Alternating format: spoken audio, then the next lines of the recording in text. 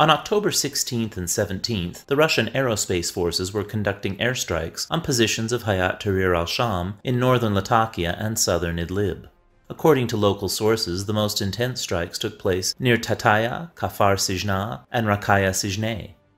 After Turkey's Operation Peace Spring started in northeastern Syria on October 9th, Idlib militant groups carried out several attacks on positions of the Syrian army in the southern part of the de-escalation zone.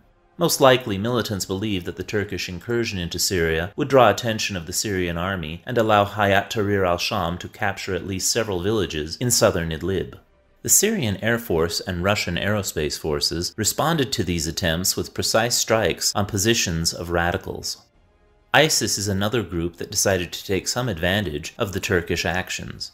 On October 17th, the terrorist group announced that its units had freed an unspecified number of women affiliated with the group from the HQ of the Kurdish-led Syrian Democratic Forces, SDF, in the village of Mumudi in western Raqqa. According to the Russian Defense Ministry, about 14,650 ISIS members remain in 7 detention camps in the area controlled by the SDF. Additionally, there are 8 camps for displaced persons, including relatives of ISIS terrorists. The number of people kept in these camps may reach 120,000. Turkey's defense minister, Hulusi Akar, warned that terrorist groups, i.e. Kurdish militias, are planning to stage a chemical weapons provocation to accuse the Turkish army of using chemical weapons in northeastern Syria. In previous years, Ankara repeatedly accused the Damascus government of conducting chemical attacks. In those cases, Turkey was not very interested in talking about some terrorists' involvement or pre-planned staged attacks.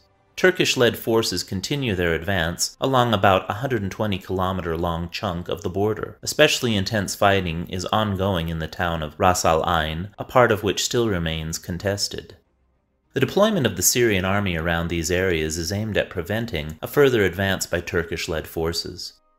Just recently, the SDF handed over the Kobani border crossing to government troops. Therefore, if the SDF-Damascus deal is implemented, the Turkish presence will be limited to the border area from Tel Abyad to Ras al-Ain.